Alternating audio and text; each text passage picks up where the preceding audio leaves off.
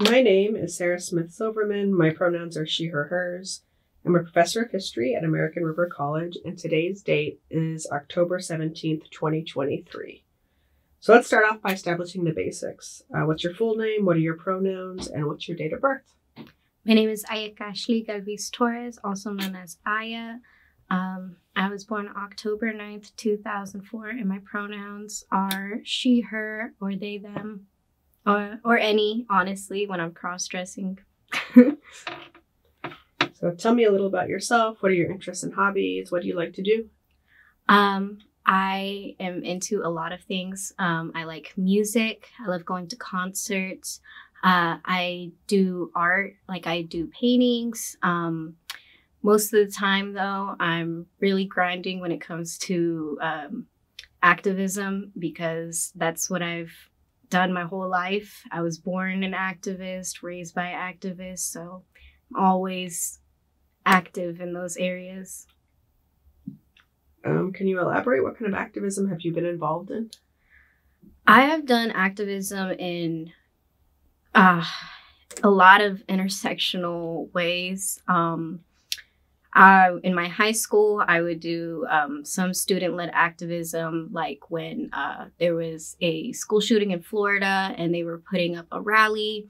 They made the mistake of inviting me to be a speaker, and I went up there and I just came with the stats and receipts against the NRA. And on top of that, I come from a family that organizes protests in the Bay Area, so I'm always showing up to my family's organized protests and support, or circles and support.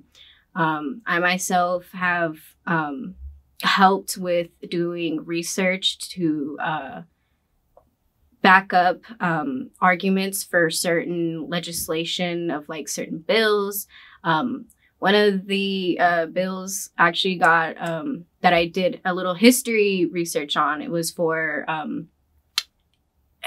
a focus on Indigenous women and removing squaw, which is a racial slur for Indigenous women. It pretty much means cunt. Like away from being like named for any towns in California, like Squaw Valley.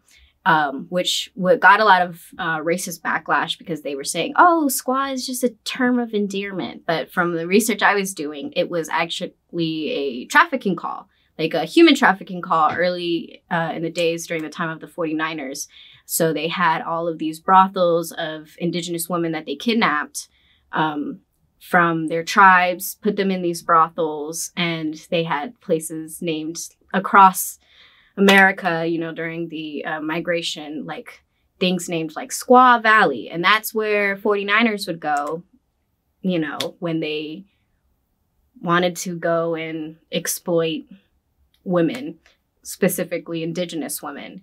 And so from some of the historical research from that, with the help of a lot of other really important and amazing Indigenous activists that I know, Governor Newsom passed for that to no longer be an allowed name for any like towns or businesses in California.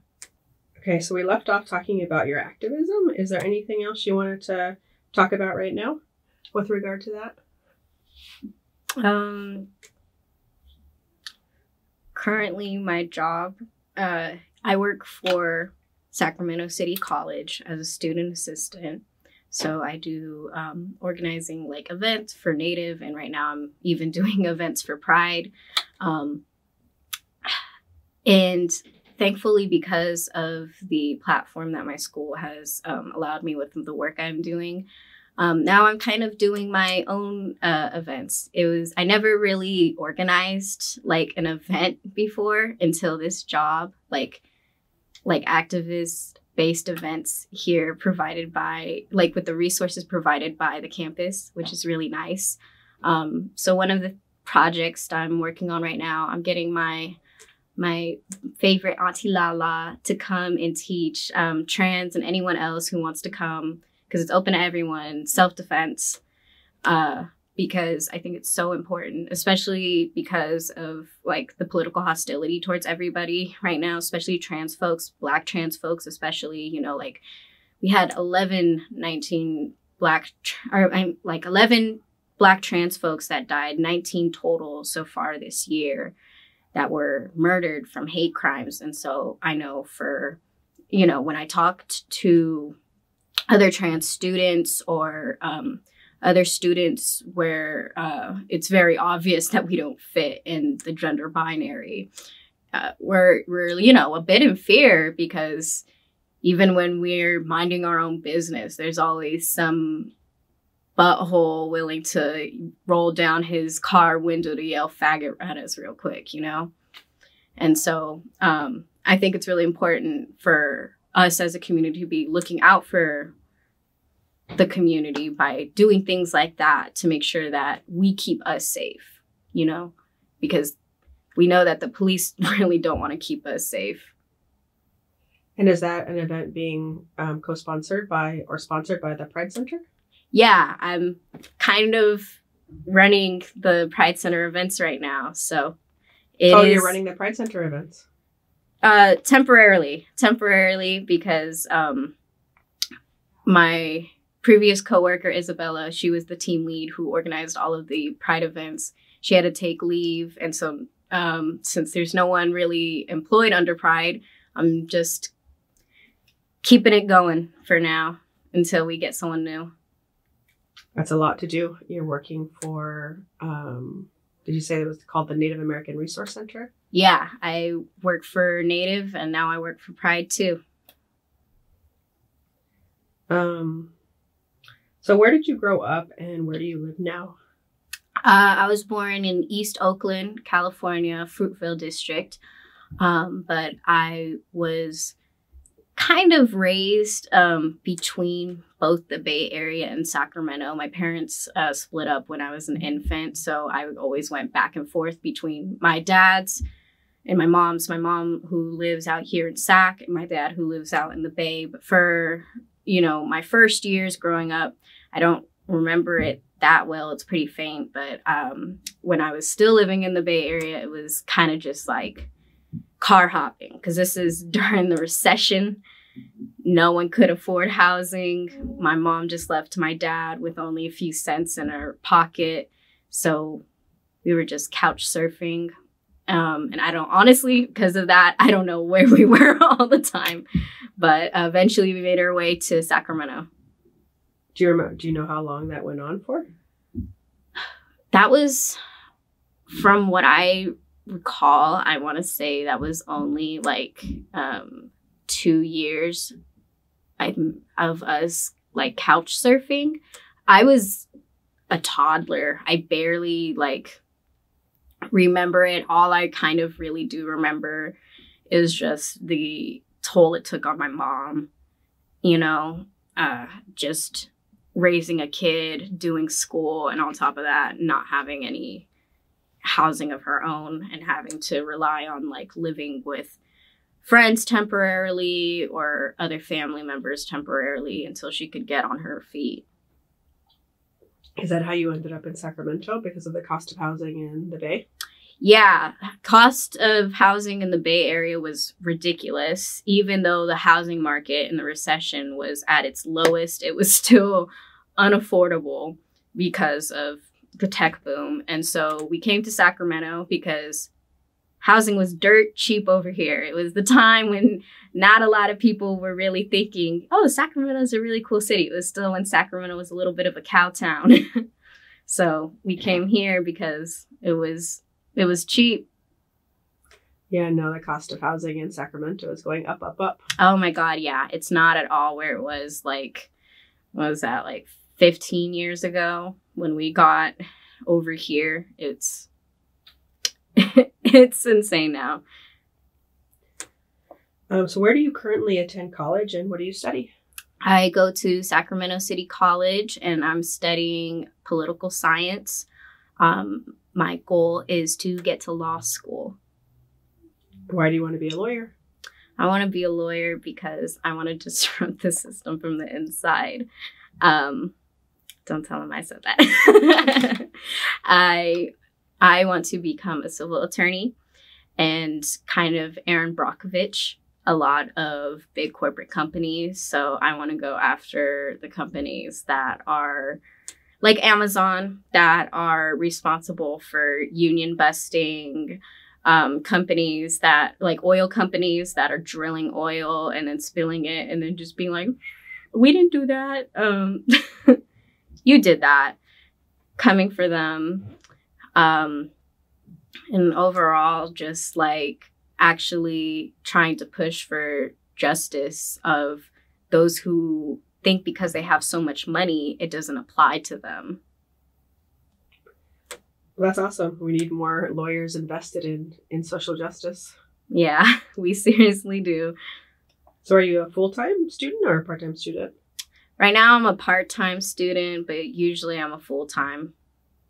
So how come you're a part-time student right now? My mental health, I had two grandparents that passed away and only a few months apart.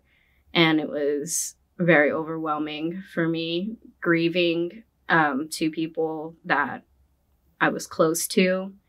And so I got a little depressed. And so I wasn't able to like keep up with all like 12 units. So I was like, for the sake of my mental health this semester, I'm just going to reel back and then I'll get back on my feet once I've done the healing I need to overcome my grief. Sorry about the loss of your grandparents. Thank you. It's good that you're taking care of yourself and you understand that you need to be part-time for now, though. So when did you start at Sacramento City College? I started last year. This is my second year at Sac City College. I chose Sac City because of the Pathway to Laws program, but also because I used to run around here when I was a kid. And my mom would take some of the classes around here when she was still doing nursing school. And I always liked the campus. It's a nice campus. It's a very pretty campus. How were you considering transferring from high school to a 4-year? No. I knew I could never afford it. And also I wanted to mature a little bit more before I go to university, and really learn the ropes of like college before I go over to university. Because at university, they kind of leave you a little bit more stranded than they do at community college. Community college, even if our counseling is understaffed, you can still get a counseling appointment. You go to university and they got a counseling department that's understaffed, you are not seeing your counselor except for if you're lucky, maybe like once a year, especially if you go to like a really big university. So I wanted to come to community because it's more intimate, and that's kind of what I needed for my learning in the early on years. So where are you hoping to transfer to from here? I'm debating. I'm planning to apply to UC Berkeley, San Francisco State, Cal State East Bay, Sac State, UC Davis. So do you take classes online or in person, or a combination? Combination, whatever's better for me. Usually if it's a morning class, I want to do that online so I can be in Zoom but be in bed. Do you have a preference between online and in person? I think it really depends on what the material is. If I feel like the material is not so demanding, I would like to take it online. If I feel like it's something I can teach myself, or like right now I'm taking English, but I'm taking it online where all I have to do is Zoom lectures. But for me, it's not that demanding because it's just like, you just got to do the readings and just like keep up with your work. But if it's something like science, I need to be in person. Yeah, I can't imagine taking a hard math class or a science class online. I'm sure there are teachers who teach it really well online, but when you don't have that kind of one-on-one, more immediate support, that seems really challenging. Oh, yeah. And those are my, what's it called? Not my strong suits. those are my weaknesses when it comes to learning. So those I definitely got to do in person. So can you tell me how you identify with regard to your social identities, broadly speaking? So race, ethnicity, sexuality, gender, ability, religion, class, and so on. Oh my God. So gender, I'm honestly confused on. I don't know what gender is. To me, the gender is complicated. I have been questioning my gender for like a long time. I have been doing cross-dressing since like middle school. My boy persona, boy. See, this is what I mean by what even is gender. Is Ian. It's what I call him. It's like kind of like my drag king persona, I guess. It's very confusing for me when I talk about it with my friends. They're like, maybe you're intersex, maybe you're just non-binary. And I'm like, I don't know. I'm one of them. I'm still kind of exploring that myself, to be honest. But I guess I've been conditioned for like so long, because of the societal norms, to like only view myself as like this gay girl that sometimes does drag. But to me, it's like, I mean, what if it's like more than that, What if it's like, maybe I do want to just be both genders, or maybe I just don't believe in gender, It's confusing for me, to be honest. I'm still questioning on that myself. But with race and ethnicity,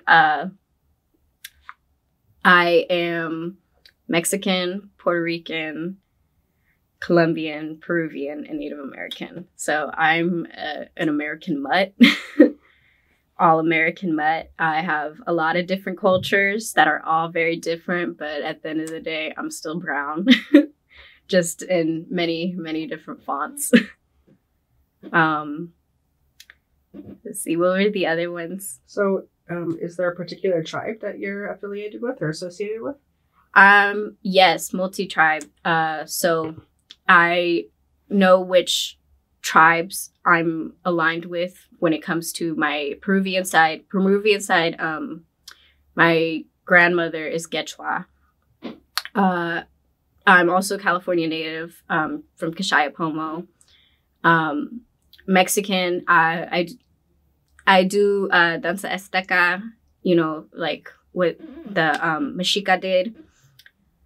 Though I wouldn't say I'm Mexica, like the tribe Mexica specifically, but I'm from this unfederally recognized kind of, it's not a tribe, but it's like a coalition of indigenous people that were from like Mexico and Texas before America bought all of that Texas and like all of that land from Mexico. They were kind of like this coalition of indigenous people that were just trying to survive through the Mexican Revolution and also everything going on in America. So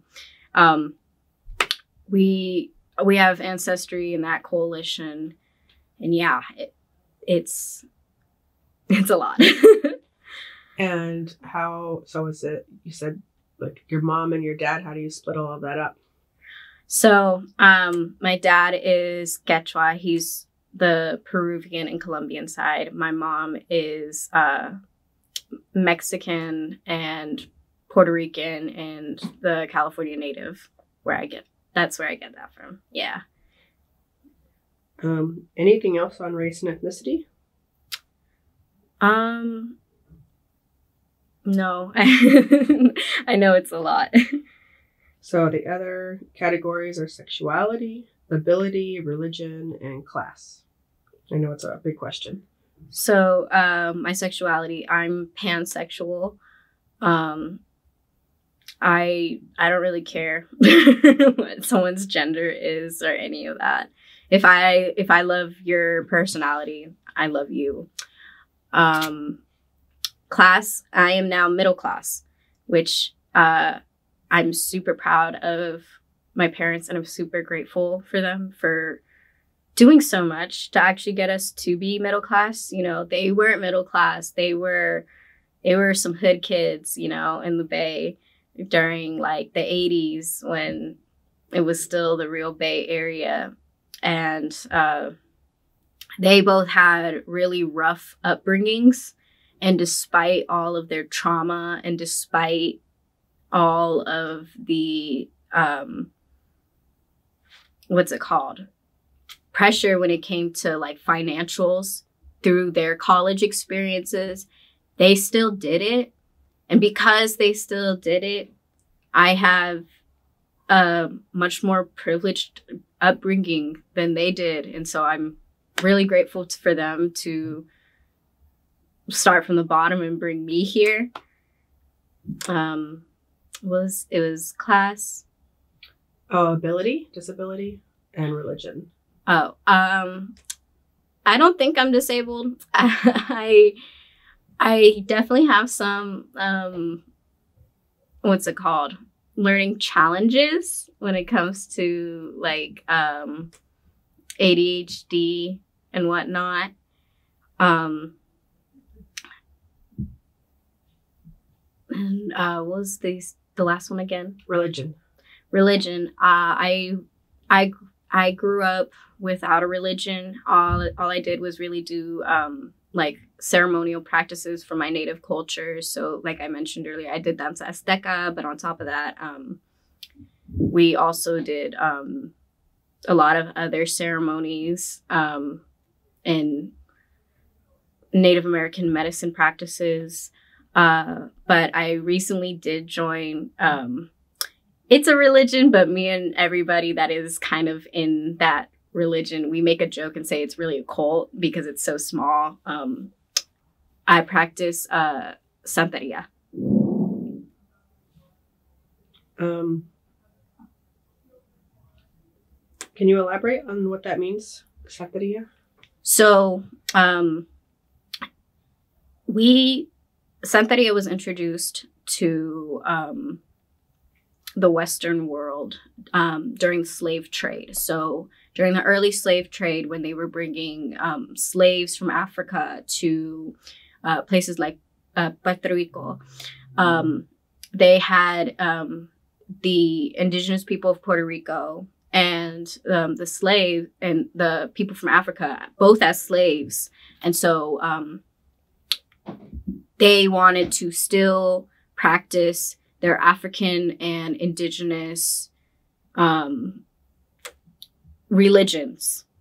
But due to the Catholicism that was forced upon them, they had to hide it. And so how they hid it was with Santeria. Santeria is, it's mostly an African religion from Nigeria. But it also is mixed with indigenous spirituality. And so we call them like santos or something, but they're really orishas, as our like multi-gods. And that's the best I can really explain it.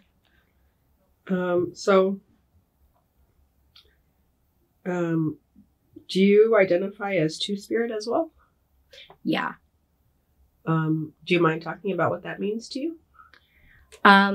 So Two-Spirit is kind of best described spirituality as people who are trans or people who are some sort of queer.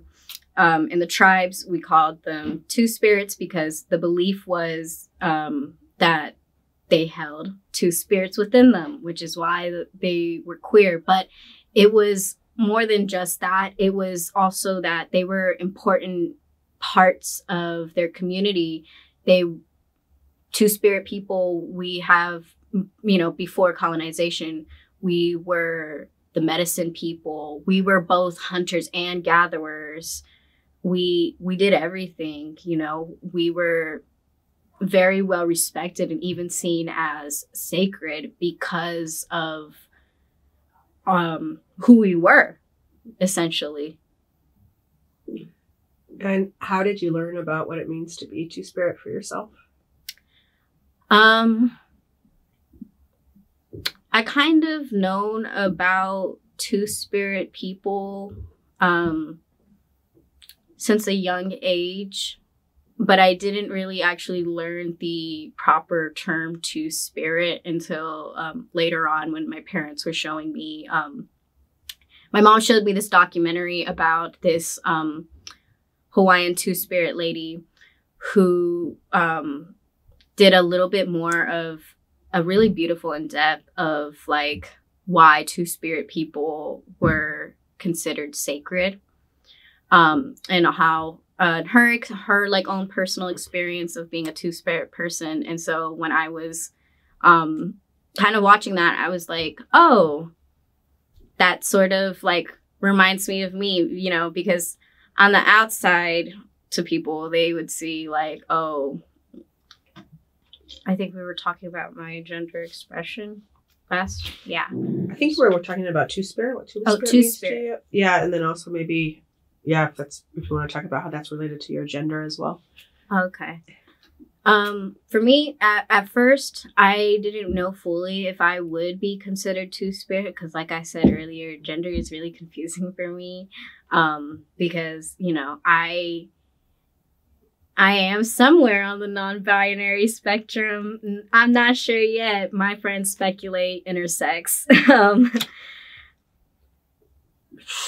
For me, though, it's especially confusing because of what the norms of society assign with gender expression when it comes to like clothing, you know?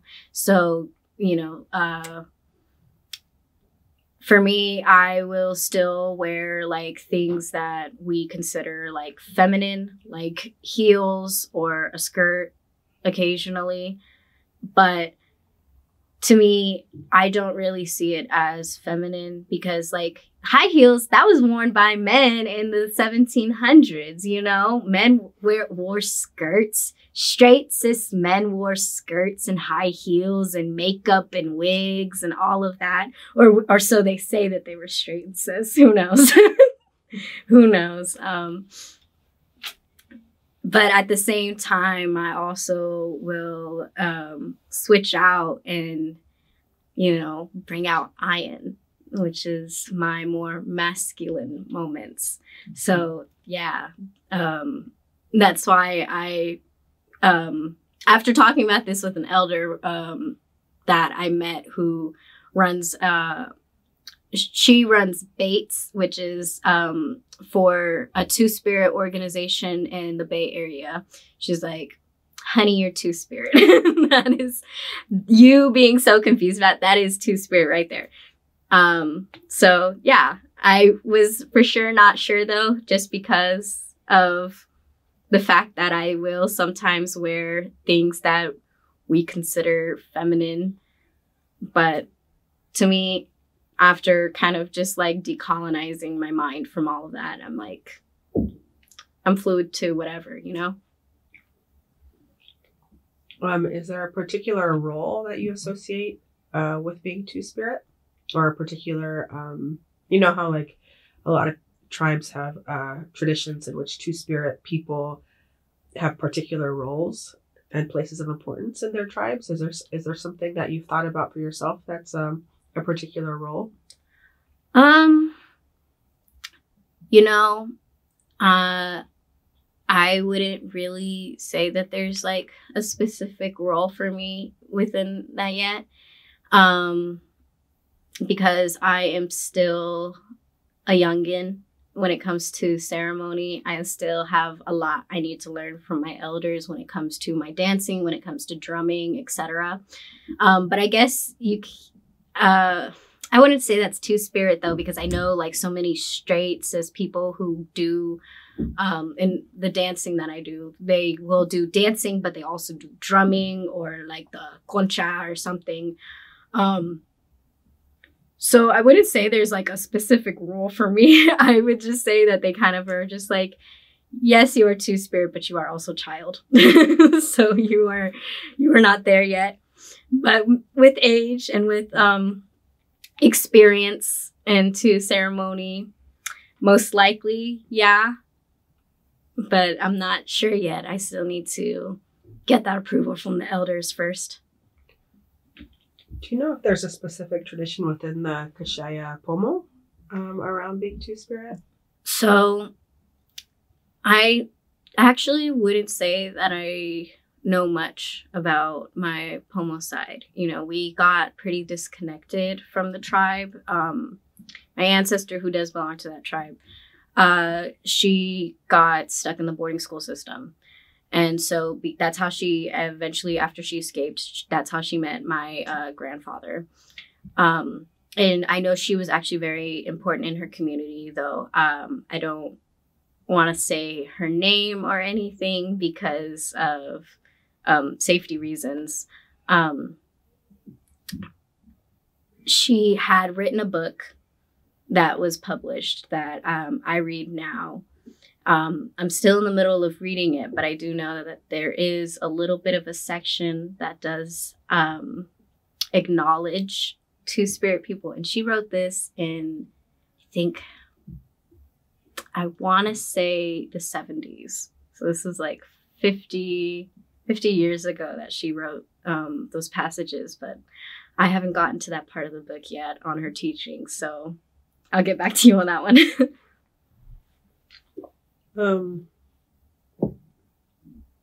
Is there anything else you want to say for now that about the importance of identifying as two-spirit for you personally? And I don't know if you want to say anything about like what it means to be two-spirit as compared to what it means to be sort of queer.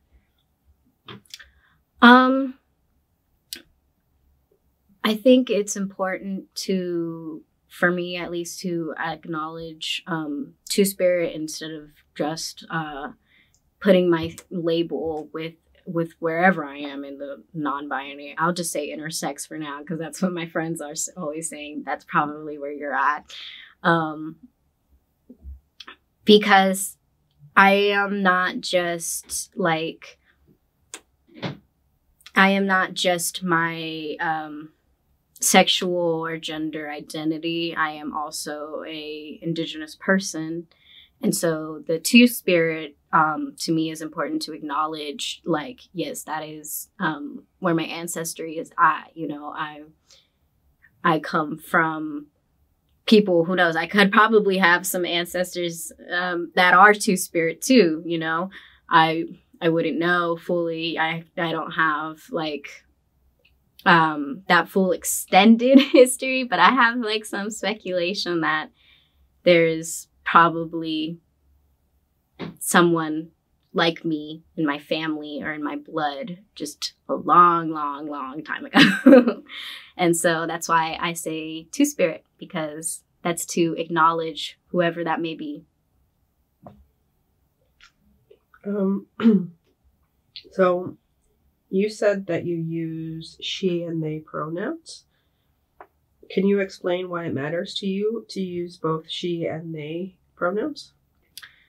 So, I really don't care. It could be any pronouns, but the reason I just put she and her is because it's what people usually call me by, especially because, like I said, like I can have my feminine moments where I'm like caked in makeup, skirt and heels, you know, when I'm really going for some, when I'm looking for someone who's masked. You gotta femme it up a bit. From my dating experience, when because I don't know, I switch preference on if I want to get with someone who's masked or feminine. So if I want to get with someone who's feminine, I mask myself up a little bit more. When I want to get with someone who's masked, I femme myself up a little bit more because otherwise they're not into me. So the she her is kind of just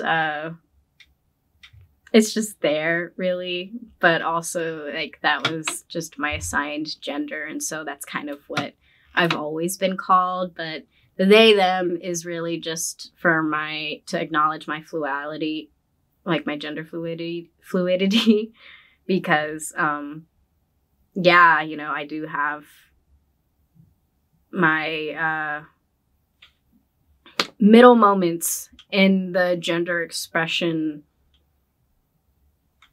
what is it, spectrum. So, yeah, but I also would like, you know, if I'm in drag or something, though, I don't really care which pronouns people call me. I've gotten he, him too when I've done the facial hair or something. But yeah, the pronouns to me don't fully matter. Oh, I didn't ask you about drag. So do you perform drag? Perform in drag? I don't perform in drag. It's more of this thing that I kind of just do in my own time. You know, sometimes I want to experience being a man. It's weird. Like I said, I'm going to try and keep this PG-13, but I do have a lot of thoughts about being a man instead of being what I was born to be, which is a woman, because I don't know, you know, I really don't know. My brain is just wired that way. It's just something I think about a lot, or I think about, like, why not be both? What if I want both parts, you know? So yeah, whenever I kind of am like, I am kind of sick of everyone perceiving me as only just a woman, I have my eye and come out, but I don't really bring him out for drag or anything. Though I am trying to learn how to Vogue, so maybe one day you'll see me on stage. But I do like to support a lot of drag queens. I love watching Drag Race, and yeah. So can you talk some about your coming out experience? What was the process like of figuring your identities out? And I know it's an ongoing process, but Ooh, so at first, it was real rough. I didn't come out to my family first. I was outed, actually. I came out to friends first because I didn't, even though I knew that my family would probably be accepting, like when it came to my parents, the older generation of some of my family, I wasn't fully sure because they were very religious. So to kind of just like build myself up for that, I came out to friends first, and I was friends with the wrong person. They outed me. I was only in the 6th grade when I was outed to my entire school. And at the time, no one else at school was out yet. No one had left out the closet because we were so young. And so nobody felt comfortable to be out the closet. I wasn't even ready to be out the closet like publicly yet, but you know, it was kind of just very quickly spread around to everybody that that's what I am. And at the time I thought, I didn't know about pansexuality, so I said I was bisexual. And so it was, yeah. And that caused a lot of problems for me growing up in middle school, or at least in my middle school experience, because not everybody at my school was accepting. I had kids who would see me on the bus after school and they were like, oh, that's that queer girl. And I had men, little boys, like little boys. You know, there's a weird thing with men where they really like to sexualize bisexuality because they think bisexuality and they think threesomes. So they sexualized me because of my sexuality, because I also liked girls. And so there's this group of dudes who thought, my religion says that you are not a person, and so therefore I don't need to respect your body. And so they would all start grabbing my butt, grabbing my boobs as a way to, I guess, their own like messed up way of just like indoctrination and also just like harassment. And then even with girls, it wasn't fully safe for me. If I was changing in the locker room, there was certain girls who would be like complaining that they didn't want to get dressed near me because they didn't want me to look at them. And it was like, honey, nobody looking at you. I'm too insecure myself. I'm looking at myself because I am scared about my body being shown to girl. Anyways, so that was really tough for me because a lot of kids were really foul. I even got into a fight in middle school because some kid wanted to call me faggot in front of my ex-girlfriend, but she was my girlfriend at the time. And so I was like, dang, I can't let you punk on me like that in front of my girl. So I fought him, which is not good. I don't encourage fighting. But yeah, that was something that happened. And it didn't really help with the homophobic backlash I was constantly getting from my peers. Made people kind of feel encouraged and emboldened to then try and get me riled up to try and fight them for some reason. Like, I think it was a game for them. I think they wanted to have an excuse to beat up on somebody who's queer. And it was, of course, mostly men, you know. And yeah, when it came to coming out to my parents, though, it was a lot easier. It was a lot easier because one day my mom walks in. I was having a sleepover. She walks in, she sees me kissing this girl, kind of just like slowly closes the door, walks away. I'm all embarrassed. I'm like, did she see that? No, she didn't see that. I'm like gaslighting myself. She didn't see nothing. That never happened. And then later on, when I came out to her, she said, no shit. And I was like, yeah. Same with my dad. He was not at all surprised, I guess. They were kind of just like, it's pretty given. And yeah. So the experience you had in the 6th grade and then the rest of middle school sounds really horrifying. Did you find any support from friends or staff or teachers? Friends, staff, teachers, not really. They seemed to, whenever I was facing anything, whenever somebody said something racist to me or whenever someone said something homophobic to me and I went to go say something, they never took me seriously. And I felt like there was never any repercussions for the people who did that stuff. And so I just gave up with telling them because they didn't want to listen to me. And so the only support I really had was my friends, and the friends I made in middle school was because they came up to me. It was all the kids who didn't come out the closet yet that were like, hey, psst, me too. And I'm like, what? What you mean me too? I'm also gay. And I'm like, oh, okay. And then that became bestie. So you had some queer friends in middle school that were your support during all of that? Yeah. And then did you tell your parents what was happening to you or at that time? I was so scared. They knew when I got into the fight and I had to explain to them, then they were like, why'd you get into a fight? And then when I explained a little bit more of like, he called me a name and he had it coming, then they were kind of just like, oh, okay. But when it came to just like the harassment, I was constantly facing, I wasn't out to them yet. So I didn't feel comfortable fully saying anything to them. But I was also petrified because of, when you're in middle school, there's like you don't want to be a snitch.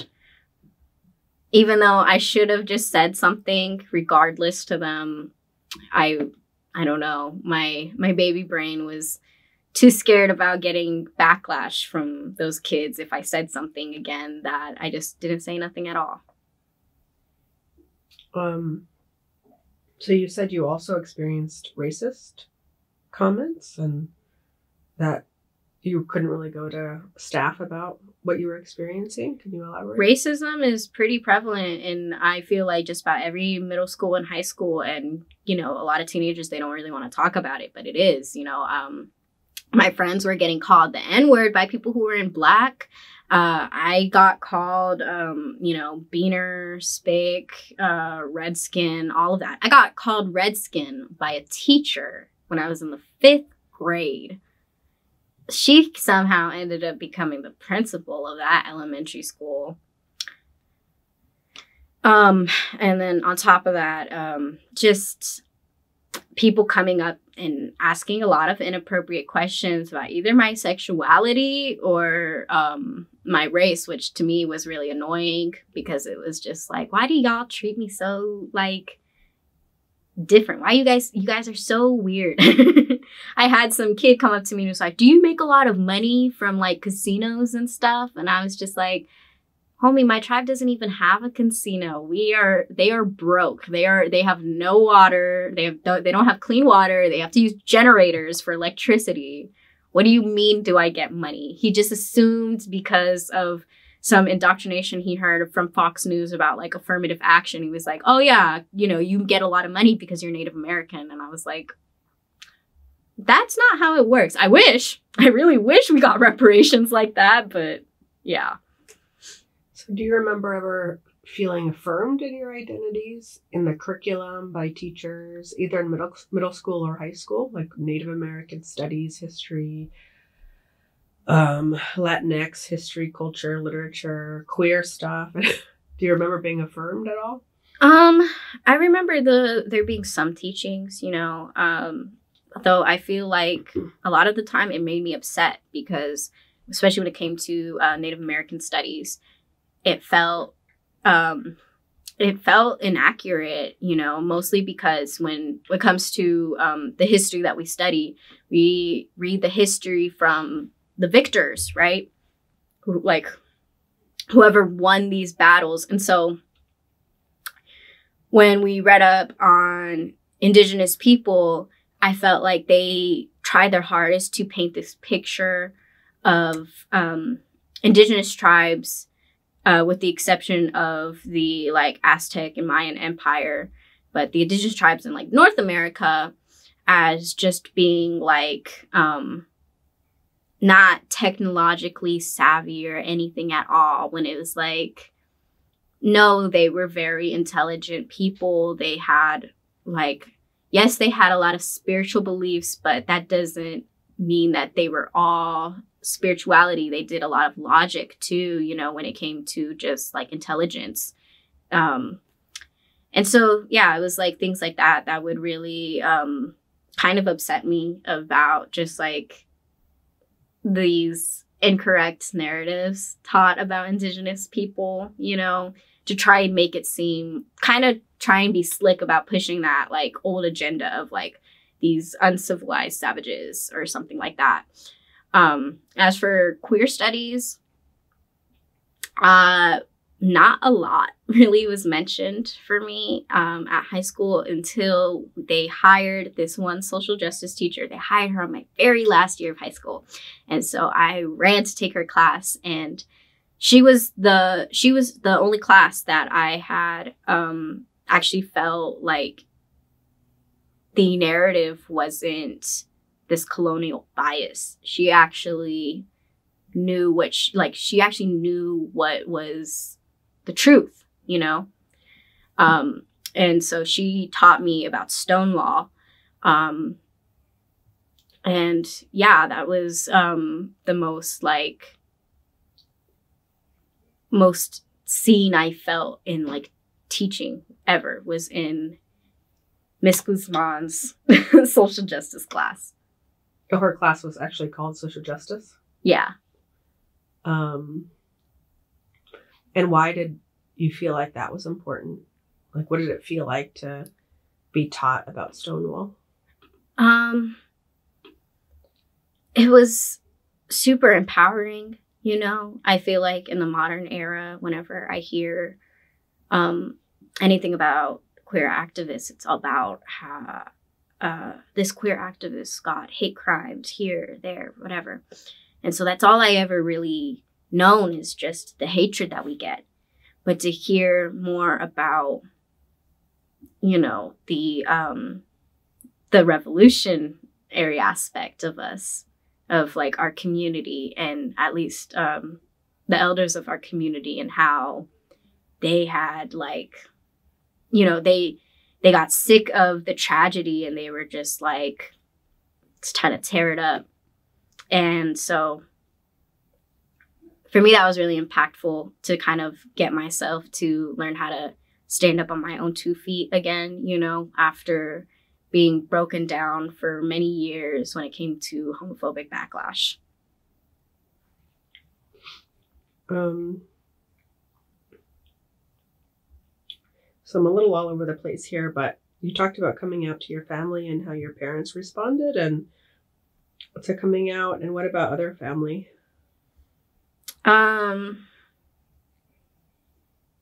Other family, they kind of were just like, yeah, okay. I never came out to any of my super religious grandparents except for my grandma. My grandma was like Protestant Catholic.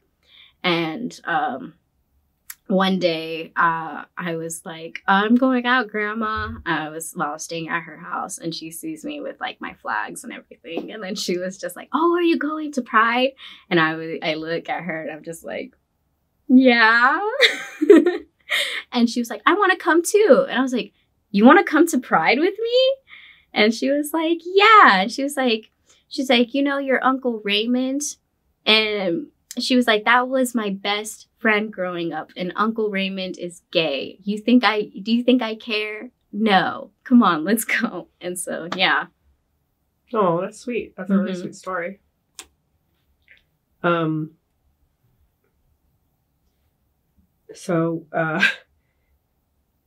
do you feel now empowered in your identities as queer? Do you feel happy? And I guess, where do you find queer joy? Sorry, the answer I thought of in my head is a little foul. I find queer joy in when hot women approach me.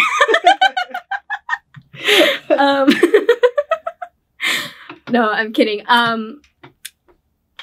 My queer joy, I guess, would be just being grateful that I'm here, being proud of myself, despite how bad it was for me with all of the bullying growing up, you know, still being resilient, still being here, still being proud of who I am, and, you know, not caring. I've definitely gotten pretty good at my comeback. So now it's kind of just like, if I do get some sort of little hate crime, I just got it loaded for you. Yeah. You know, if you like, my favorite line to say to any homophobic men that, you know, want to say the wrong thing to me is, you're just mad that I get more girls than you. Point blank, period. That's what it is. Have you gotten the chance to say that to anybody? Oh, I've said that to so many people. And it works every time. Every time. Especially the incels. Oh, yeah.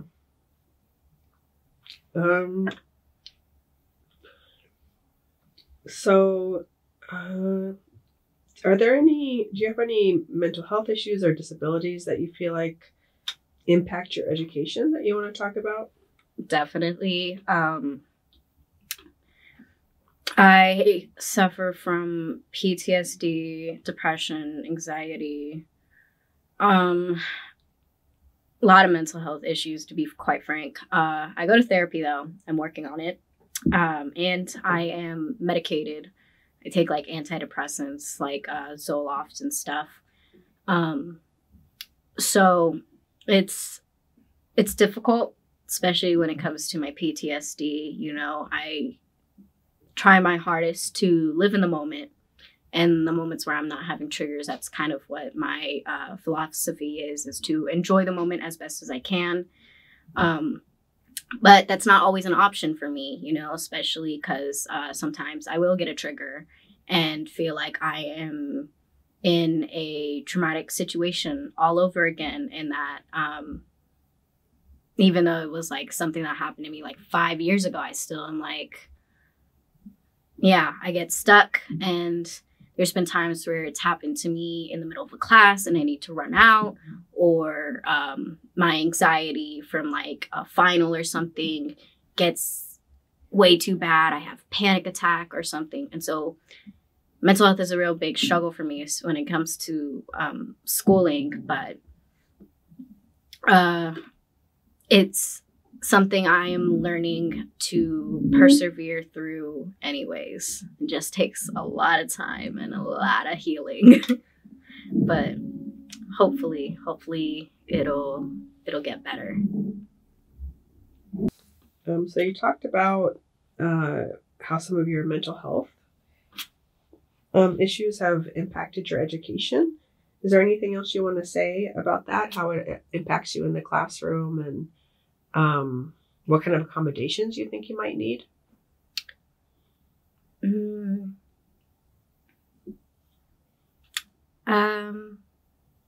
As for like accommodations, I would say I'm really good on that, mostly because a lot of the professors here at Sac City are super understanding, like more understanding than some of my high school teachers. Like, so, you know, just having to explain to them like, hey, I'm sorry, I need to step out, I'm like having a PTSD trigger.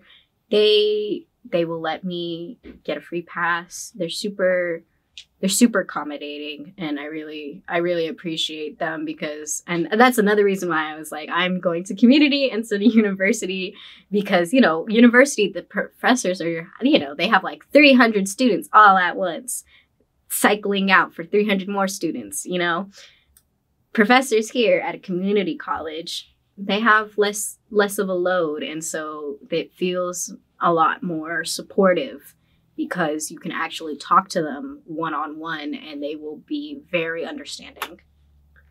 Have you had any issues with professors not being understanding? At Sac City, no. Like I said, I had high school teachers that were way less understanding than here. You know, I haven't had any professor that hasn't like been willing to be sweet and give me accommodations when I needed it.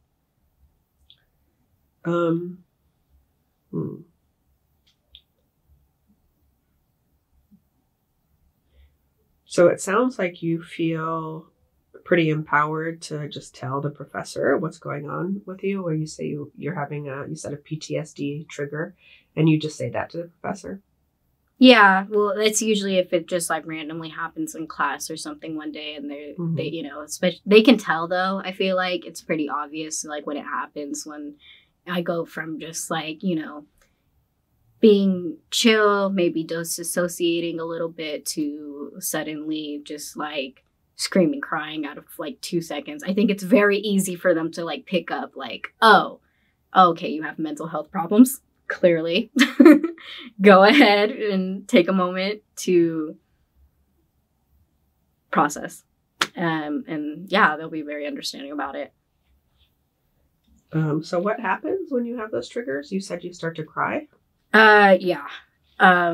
It really depends. I get nightmares. I've told when I've had nightmares that sometimes like if I'm ever sharing the bed with somebody and I get a nightmare from a trigger, sometimes I can like start to just like flail or flail. Is that a word? I think, yeah, that's a word. Yeah. Yeah. Flail around my arms and my legs, kind of like not like fighting, but just kind of just like very like defensive like movements of just like get off of me, you know, like or yeah, screaming, crying. It can really look a million different ways. Sometimes I just like disassociate, and without even like the screaming part, I'll just like cry for no reason, just like staring off into space. Yeah. So is there anything you would like if you were talking to a professor right now, or professors in general right now, and you wanted to tell them what they could do to support their students who are suffering from PTSD, anxiety, and depression, what would you tell them? I would say be a little flexible with like extensions on work, you know, especially because like sometimes when you get into a trigger, it's super hard to get out of that. And so, you know, you can waste some time just trying to like remind yourself, I'm not in that moment anymore. I'm in the present. And for some folks, it can go for even longer than just like a couple hours. It can go for like days of disassociating, feeling like you are in another period of your life that you're no longer in. Though I would, of course, I understand that there are also students that will take a little bit too much advantage when it comes to extensions, but I would say just like being flexible with those, without having to make somebody jump through hoops, when it comes to that. Like if someone's sick or something, usually they're going to want like, I need a doctor's note to prove that. I think that's reasonable, but when it comes to like PTSD, you can't really get like a doctor's note. Maybe you can get your psychiatrist or your therapist to be like, confirm like, yes, they do have these mental health issues, but not everybody can afford a psychiatrist or a therapist. Sometimes people are dealing with PTSD and they're self-coping. I've seen people who like have the same mental health problems as me and they have no therapist, no psychiatrist. The only way they get through it is like maybe by like smoking a lot of weed. And yeah, and that also can be troubling because, weed has its effects on the brain that can mess with your memory, especially if you're trying to like study for something, But then again, it's also hard for, I guess, in those kind of situations, from the professor's standpoint, it's like, I need you to try and keep up with this class, but sometimes people are just not ever really going to be in that right headspace. I don't know. It's a difficult thing to navigate through, but I guess all I can really ask from professors is just please try your best. Well, trust what your students are telling you about what their mental health needs are and what's going on with them. Yeah.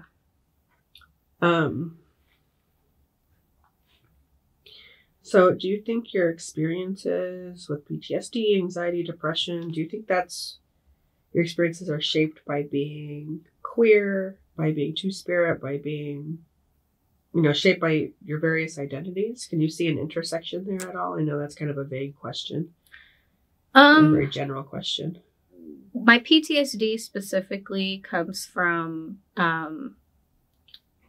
experience I had from being assaulted, but it isn't really related to, I would say, my queer identity. However, I would say, as for my two-spirit identity, I believe in generational trauma. So, like I mentioned before, how I had, Indigenous elders, ancestors of mine that have experienced things like the boarding schools or have told me stories about our tribe of how the settlers had came in and burned everything down and terrorized. And even though I wasn't there and I didn't experience it, I only heard the story of what had happened. It's very saddening, and it's still heavily stuck with me in a way that it is something that is kind of a depressing thought that I can have, like day to day sometimes.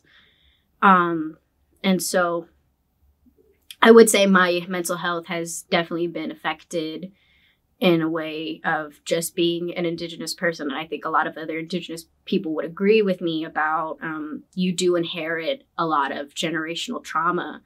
And it doesn't even just apply, I think, to Indigenous people. I think it applies to people of color in general.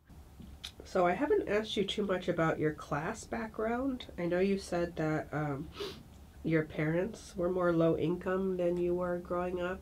But can you talk a little bit about your class background and, what your experiences were like growing up and how that changed over time? So like I said earlier, my parents are split up, so I went from house to house. My dad his job is a director for a nonprofit.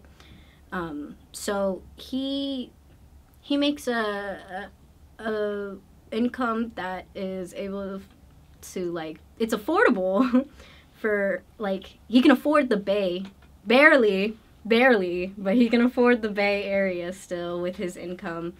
I was mostly at my mom's house though, so I would say I give my mom a lot of props to raising me in a, like, really, like, big beautiful home in a middle class area, because you know, she was a single mom, went through nursing school. Nursing school gave her a lot of hell, especially because you know, there wasn't a lot of diversity when it came to the nursing training, and so she had gotten a lot of microaggressions thrown at her, you know, throughout her experience. And so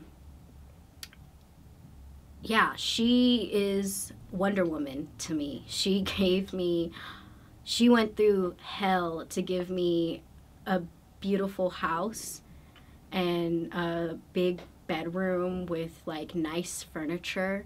So yeah, I love and respect my mom a ton because of all that she's went through to provide me those things, you know.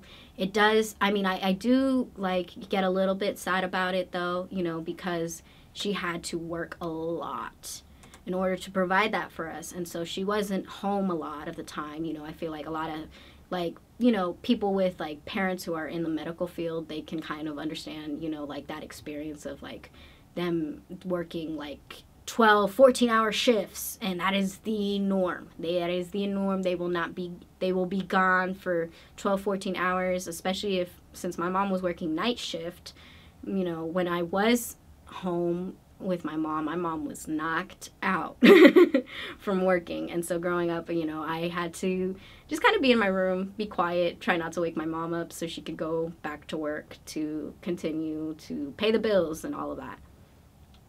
So was your mom, I know, well, what does your dad do again? You said your dad is a director of a nonprofit. What kind of nonprofit? So his nonprofit is called Communities United for Restorative Youth Justice. And the reason why, the type of work his nonprofit really focuses on is, in their ways, fighting against the police and prison system. So one of his main focus is helping out incarcerated youth. And the reason why he does that is because he himself was, when he was a youth, he was incarcerated. He got caught up, you know, with the wrong people, but the people who showed him a lot of love when he didn't really have that kind of supportive community he felt like from his family, because his dad was, you know, very abusive and had a lot of traumatic effects on my dad. And so my dad, you know, caught some case, and the the prison system, instead of seeing my dad as this teenager that has a lot of trauma, that did what he did because of a path of the system constantly failing him and leading him to that path of making a wrong decision that he has learned from, and which is why he's doing his nonprofit work. They didn't see that, you know. They didn't have any empathy towards his situation, even though they were still trying to arrest a child, essentially. He was still a teenager. He was not yet an adult. And so what his organization focuses on is helping youth, and even people who are not youth, people who have been incarcerated, get themselves kind of back into society the best they can. And also doing advocacy work on a legislative level to help grant more rights to people who are on, like, parole and stuff. One of the propositions he was advocating for a lot back a couple years ago, I forget the number of the proposition, but it was pretty much to grant people on parole the right to vote. Okay, we left off and you were talking about your dad's activism and his nonprofit. Yeah. So he focuses on helping people who are affected by who were formerly incarcerated, impacted, or families who had members of their family who were victims of police brutality. So he kind of, a lot of his activism work really focuses on just fighting back against the police and prison system. One of the propositions that he helped with a couple years back was helping advocate for, it was a prop that people voted on. I forget the number. It was to help people who are on parole earn back their voting rights, you know, because one of the things we have in America is that if you have ever went to jail, or if you're on parole, or prison, I mean, not jail, you can't vote anymore, which is really messed up, you know, because voting is super important, you know, and especially when everyone is going to be voting about like changes in policing, changes in the prison system, and the people who have experienced that firsthand aren't even allowed to vote on it. You know, it's unfair. It's undemocratic. So, yeah, that was one of the propositions that he helped with.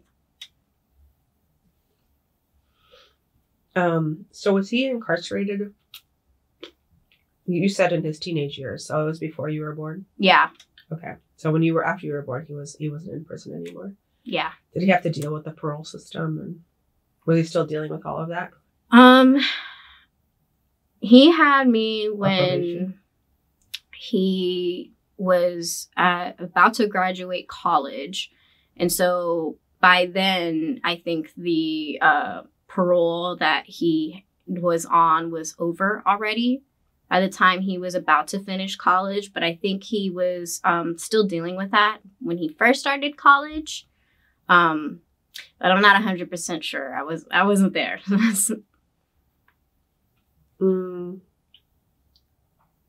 So you said that you work for well, I guess, can you just talk about your work experience? Where you work and, you know, how do you get by financially? Yeah. I work here in the Cultural Engagement Center, specifically the Pride and Native Center.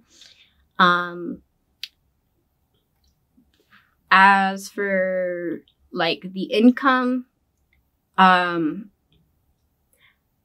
you know, income is really funny to me because I am still so young. I don't know what is good income, you know. I know that the minimum wage that is currently approved in the States is usually not typically a livable income. But I am still so young. I am still only just starting my, you know, career when it comes to working. You know, this is my third job ever. So I don't know much yet, I would say, when it comes to financials. I'm really just trying my hardest on saving up to one day maybe even have my own apartment. But as of my financial plan, I am nowhere near close to being able to live on my own. So I am living with my parents for a good while. And that is kind of just like what I think everyone in my generation is, that, you know, a lot of people my age are kind of just accepted that I am going to be stuck living with my parents or depending on my parents for a while, because this economy does not really look out for the youth or college students at all. It milks us a lot, actually.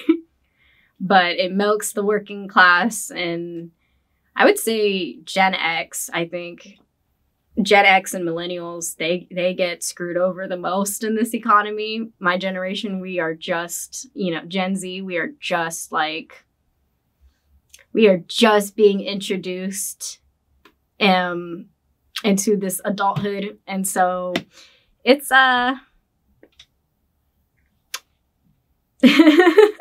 it's something. So what was your experience like getting hired and then at your current position? And I guess just how do you like your job so far? I love my job. I love that I am pretty much getting paid to focus on the things that I really think are important. Before that, I was working at Carl's Jr.'s. And that job sucked. I think everyone who has ever worked fast food, always nobody likes working in fast food. It is very miserable.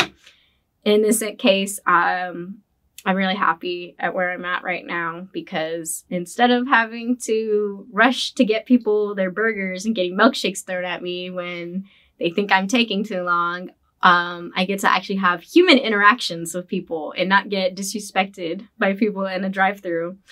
I get to actually do some sort of work that helps people, which for me is really fulfilling, because career-wise, I've always wanted a career that would essentially help better people, because I know that this world is really unjust and that people go through a lot. Everybody has something going on in their lives and they need help in some sort of ways. And a lot of the time, a lot of folks are stuck having to just defend themselves. And what my job does is, even though we do events, I also can help students, who have counseling or therapeutic needs, or need somebody to just advocate for them, or help them around college and to learn the ropes. And so, yeah, it may not be a huge impact of help, but it's still helping them. And so that's why I like my job. And given your experience, what do you think the college could do in terms of providing more resources, staffing, to support both the Native Center and the Pride Center more so than it currently does? Yeah, I guess that's the question. Anything you think the college could do better? Oh my God. Okay. Counseling, super understaffed. Need more people in counseling. I think possibly even giving people who work in like counseling a little bit more of a raise to make it a little bit more appealing, because they are tired. I know that department is tired. As for Indigenous students, there's a lot of Indigenous students that I work with. They are single parents. They cannot be full-time students because they have children that they are looking after, while also simultaneously working 2 jobs, going to school so that way they can work just one job and actually make a livable income. But they don't have anyone to watch their kids. So I would say we have this playground for people who are researching childhood development.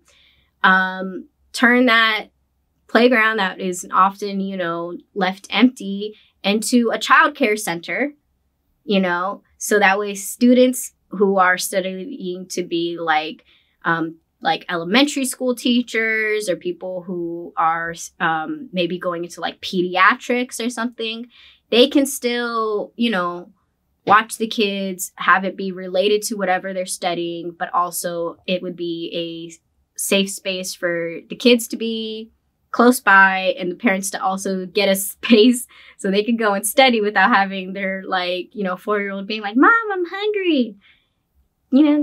Go buy me this." So I know there's a child care center now. I imagine that it's limited. It's limited in its capacity, and it probably is not totally free for low-income students either, or lower middle-class students. So do you think that they basically should just expand this is what you're saying, right? Expand their child care center and then provide affordable or even free child care to students? Yep. I would say free child care for the students who cannot afford it at all, and affordable childcare for, folks who maybe do have some sort of funds to really pay for it. Though, for a lot of cases, if you're a college student, it's most likely not the case. But yeah, I would say that. Also, when it comes to promise grants, promise grants are the ticket to getting a lot of financial help if you are a college student, but they only apply to full-time students. And, a lot of part-time students, they are part-time for a reason. They have a lot on their plates that they need to juggle through. And they need, most of the time, I would say a lot of part-time students need that financial, support the most. And so I would say maybe, I don't know, I wouldn't say that this is something that the school needs to do, but whoever is in charge of that grant, to open that grant to part-time students as well, because that promise grant is their ticket to financial stability to get them through college. So is there anything else you can think of that you think the college could be doing?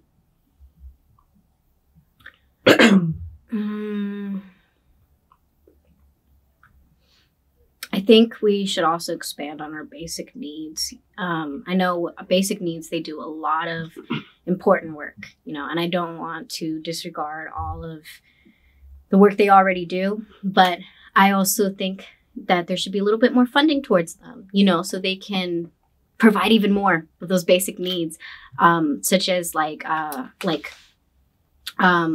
affordable housing. I remember a while back there was this survey being passed out by my school or emailed to everyone in the school about if they should build dorms at Sac City. And I was all for that. I think it would be a wonderful idea if it was possible for just most community colleges to have a dorm, or it doesn't need to be a lot of dorms the same way we do at university, but just some dorms for students who can't afford housing. Because there is a lot of, there's a fair amount of community college students who are houseless or low income, a fair amount. So for the houseless students especially, I think that the dorms would be a great idea for them.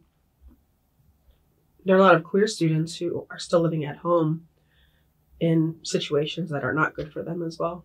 That too. Mm-hmm. Yeah, there's a lot of people who could benefit from having dorms that maybe are just struggling with their housing situation, whether it be mentally or financially or physically too.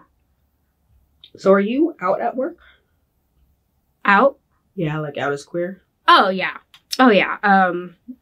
My former supervisors, also queer. It was really funny because when they asked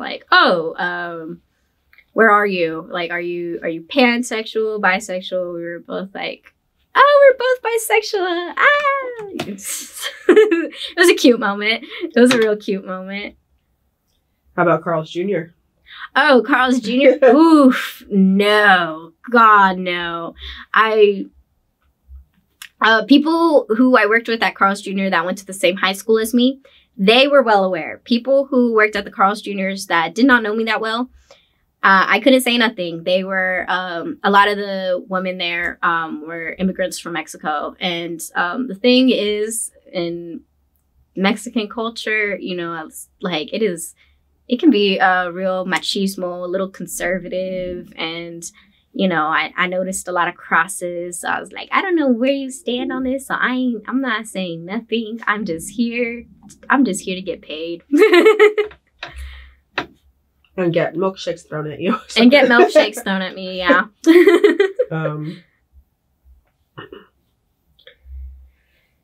So, do you get regular hours at your work? Yeah, I can. That's the other thing I really love about this job. Super flexible hours. I get to choose my hours whenever, and it's so flexible. And one of the other many reasons I really like my job right now, because I can come in whenever I want. If I want to get an extra couple hours on a Tuesday or Thursday, even when I have class, my boss allows it. And so that's really nice. That is really nice. I feel like the thing now about the service sector and what most college age students, or whatever that means, college age students, whatever the work that they do, it's usually part-time, and they week to week, they don't know what their schedule is. And sometimes they get too few hours or they get too many hours. So it's nice to have that flexibility. So I want to talk more about education before we wrap up. So I have a lot of questions here, but I'll start with this one. So what's been your experience so far taking classes that either wholly or in part focus on queer and trans topics?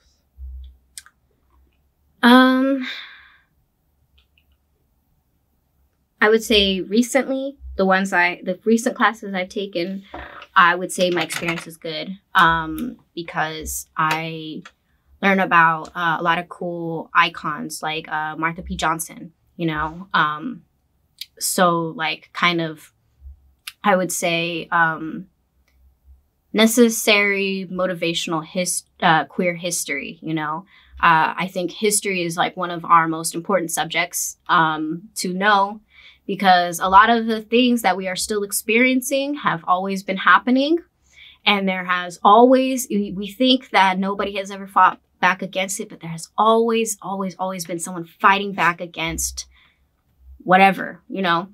And when it comes to queer history specifically, I think it's super important for all queer folks to know about the history, even though it can be mostly traumatic and triggering. There are still a lot of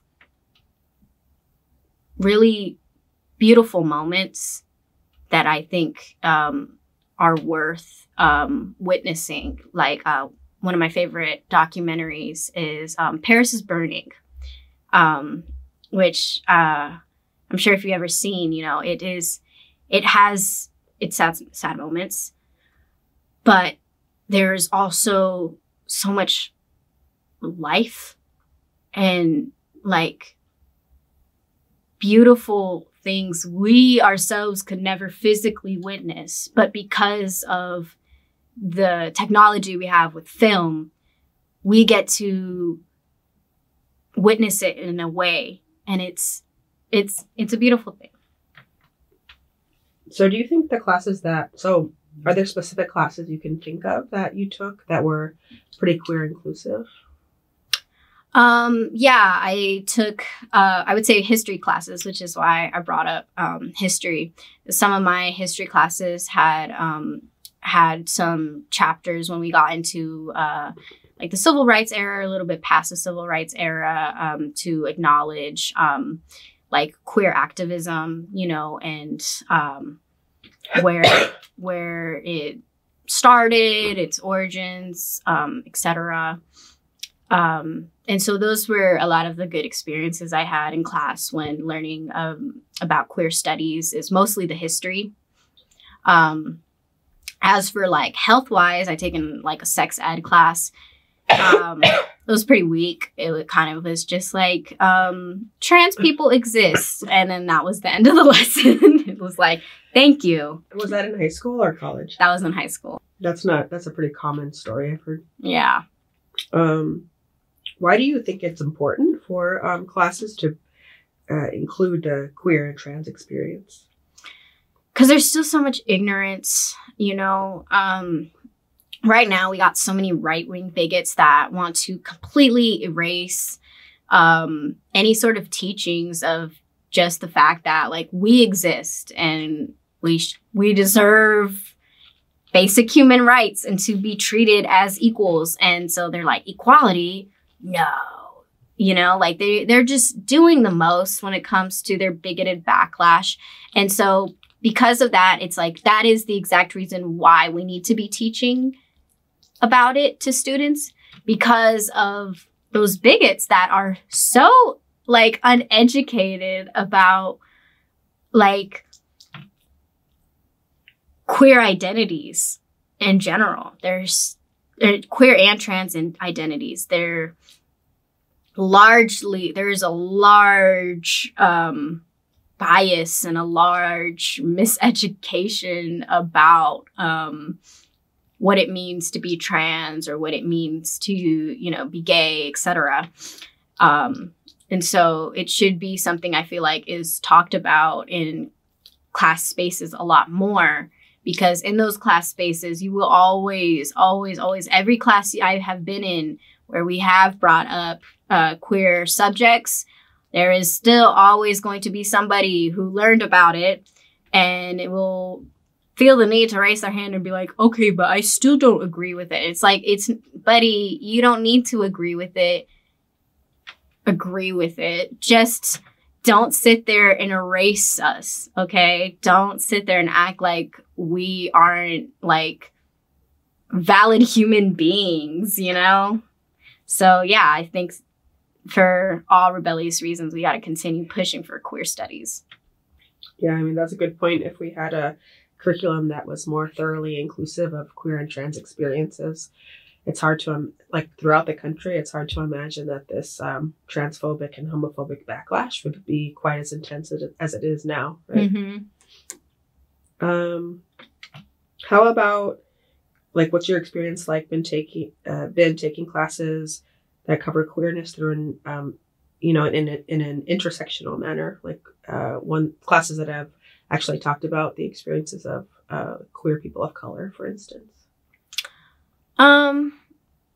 Typically when I do learn stories about people of color who are also queer, it can be, it is usually a tragic mix of empowerment, you know, like I mentioned earlier, you know, our icon Martha P. Johnson, she was amazing. Marsha P. Johnson. Huh? Marsha? Yeah, I said Martha. That's okay. Oh my God, Marsha. Repeat that sentence. Marsha P. Johnson. She was an icon, and learning about her story, for me, it was very empowering. However, it also did make me really sad, you know. So I think it is always important to highlight people of color who are queer, and just, you know, queer folks in general still, despite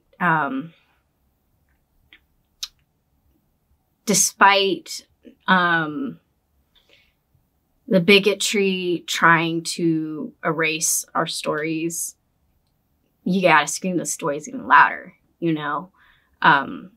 Because I feel like, especially Black trans people, you know, they are under attack, you know, like, and we, the community, we gotta look out for them and also acknowledge that intersectionality as an aspect, because when we look at all of the trans people who have been murdered by hate crimes right now, most of those trans people are Black.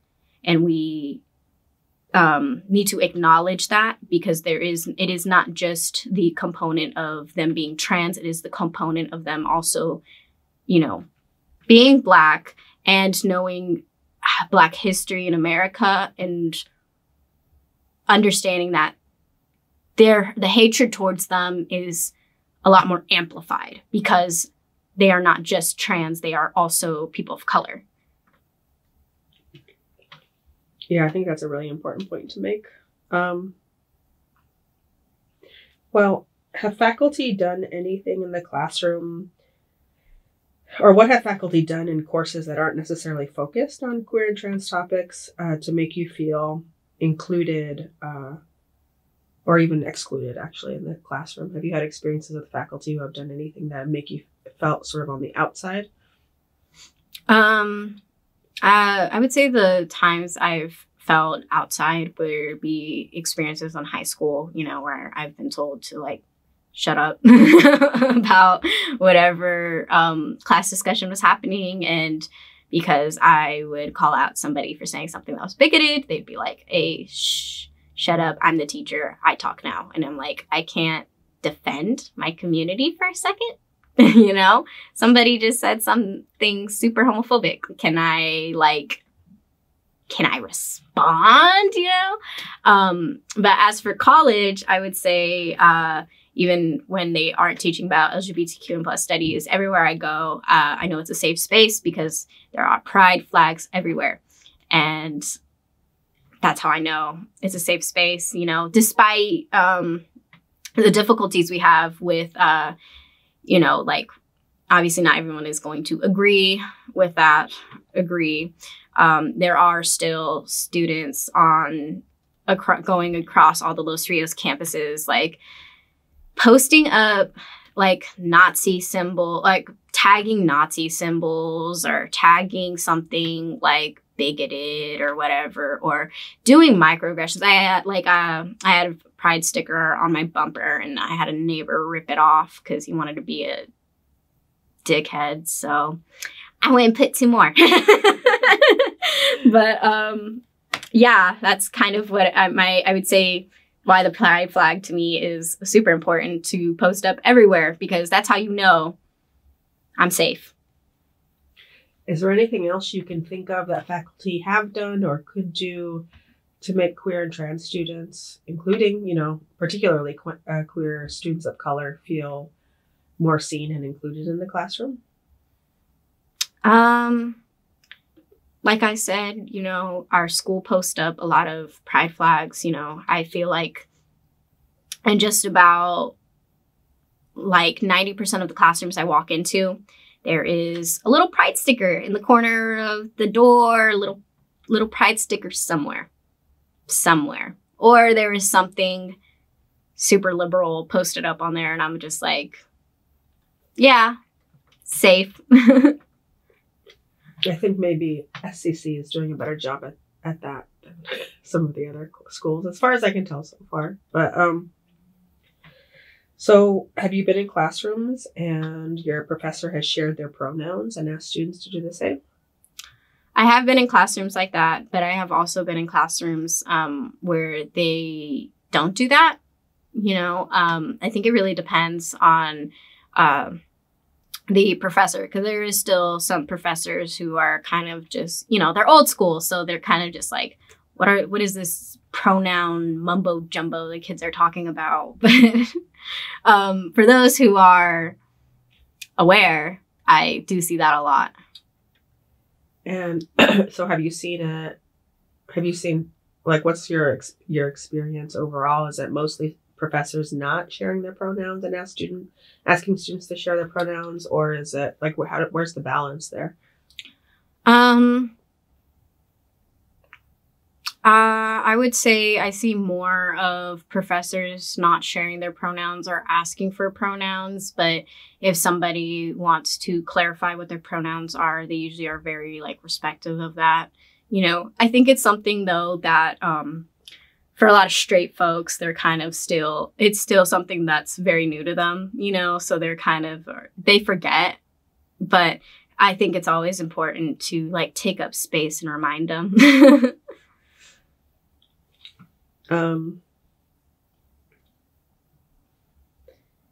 So in those instances where professors have asked students to share their pronouns and shared their own pronouns, how has that made you feel? And why do you think it's important for queer and trans students, for professors to do that? Makes me feel seen, makes me feel safe, really helps take away any fears about being like misgendered or any of that. For me, like I said, I don't really care what pronoun. I'd take any pronouns, but for folks who, you know, are trans, it's like I literally went through so much to be addressed as she, her, or he, him, or whatever. And it's disrespectful, you know? It's so disrespectful if you misgender somebody. So I think it's always important to just like first meeting, what are your pronouns? So that way you just never like accidentally cross that line of disrespecting them.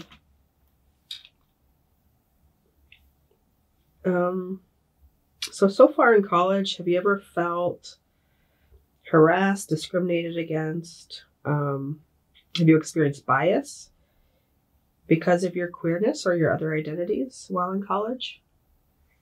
There was an instance, we were having a drag show in the library, and all of a sudden the lights went out. Total blackout.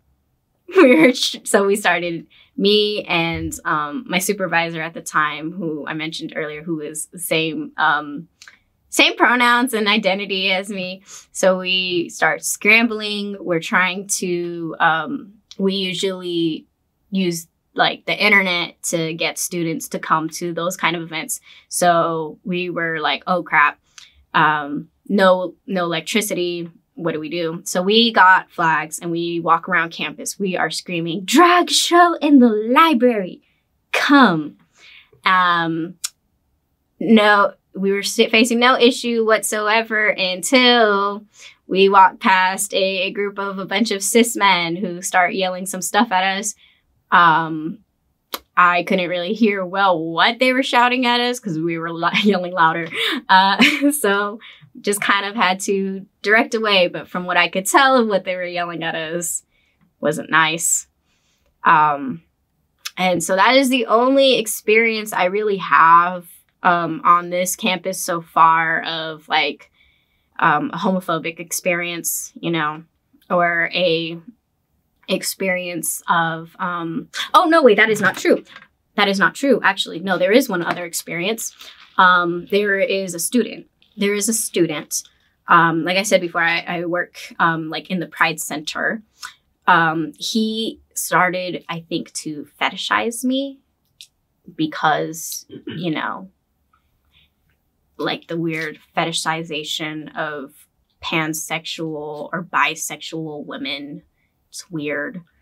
But when I looked at his Instagram, super religious kook, this man was talking about burning gay people, like craziness.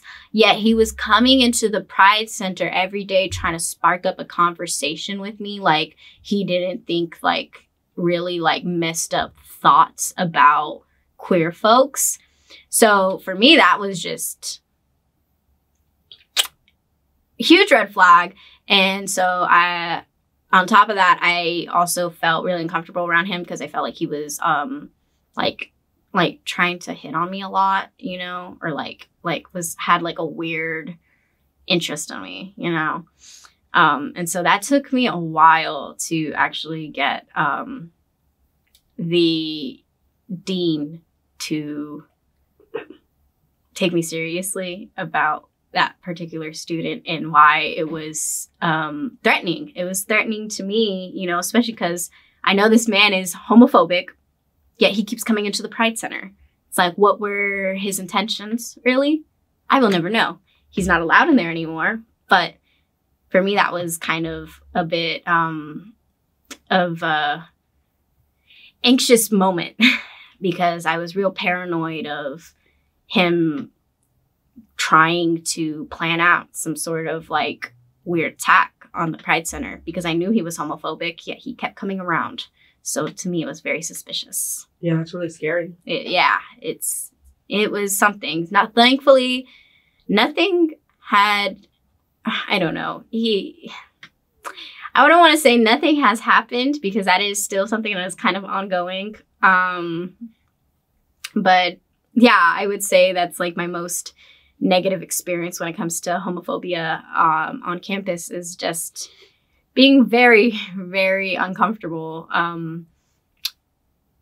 with the Pride space being invaded by someone I know who is a homophobe. And how long did it take for that situation to be dealt with? You said it's sort of ongoing still. It's still being dealt with. He's still coming around? He's not coming into the center anymore. Okay. But because we have like Instagram accounts for Pride and for Native, he started just following the accounts. He's like liking the posts and then unliking, like doing the most to try and get like our attention for some reason. And then the creepy thing, one of my coworkers, he found on Facebook and try to match with her. Like, you know how Facebook has that dating site? Yeah, I totally forgot about Yeah. He went on the Facebook dating site trying to match with her. And then he somehow found, like, he is one of those social media stalkers. And it's creepy. But it's that they're like, it can't be considered stalking because it's only through social media. But I'm like, that's still, yeah. So, I don't know. I think he finally has realized after I had said something to the Los Rios police and to the dean that he tries anything, he is screwed and will get kicked off campus if he does try anything. Because I saw him coming a mile away once I saw all those homophobic posts he was making and the fact that he was in the Pride Center. I was like, So. Yeah, and the Pride Center is a small space. I mean, even if it were a big space, it'd be really scary. And there aren't often that many people in there, right? Yeah, it is a small space. And then on top of that, there's not, like, there's 2 exits that we could take in case of an emergency. But yeah, it's something. Okay, anything else you want to say in response to that question? So about feeling bias, harassment, or being, discrimination because of your queerness or your other identities as well while in college? I would say that there's definitely a bias on just people being like, oh, you're just like this like radical leftist that won't shut up, but like if people can be open to listening to folks who are on the liberal, moderate, or conservative spectrum, why can't you guys also listen to somebody who's a little bit more on the radical left, Like, yeah. But then again, this is America. We say this is for, we say we're democratic, but we're really not. Okay, I'm going to try and wrap up, even though there's a lot of questions I could be asking. But so is there anything you can think of that the college should do to make queer and trans students feel more included in general on campus? Post up more pride flags. Also, I would say we have security cameras and things like that. But I think we should, for safety reasons, get a little bit more security to help out and prevent any possible hate crimes. There is a lot of things that happen on campus that students don't really know about. Only staff will hear about through some sort of loophole. But there is some like scary bigoted backlash across Los Rios in general. Like I mentioned earlier, like we have somebody who for years, they have dedicated so much of their time throughout years to go and spray paint Nazi symbols all throughout the campuses. ¿Por qué? Like, yeah. But they do that because they want to keep us in fear and they want us to shut up, essentially. But we can't let that happen, And so that's why I say more pride flags, more safety measures for trans and queer folks. So that way, in case of an emergency, they don't have to be in fear of dying, Anything else you can think of, like with regard to bathrooms, mental health counseling, or the needs of queer and trans students of color in particular? Yeah, I think we should have more bathrooms built for that are inclusive, not just men and women. I know we have some bathroom spaces that are all gender, but we don't have a lot of those. They're not in like every single building. They're only in certain select buildings, and it is always the parts of campus that nobody is at. So I would say definitely we need more of more inclusive bathrooms. But we also, I would say, need a little bit more queer staff. I would say we have We have some. Like we have like, I would say like a good handful, but I would say, I know at Pride Center, we have a therapist who is queer affirming. And I think we have one queer affirming counselor, but that is 2 people for the entire Pride Center doing therapy and counseling. I would say they would probably need at least like, I don't know, 3 queer affirming counselors, 2 therapists. So sorry, I think we got cut off there, but is there anything else you want to say about what the college could do to make trans and queer students feel more included? I think we covered everything with like the counseling, therapy, and bathrooms. Okay. And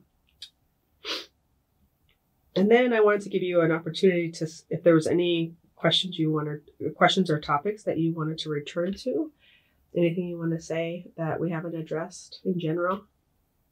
I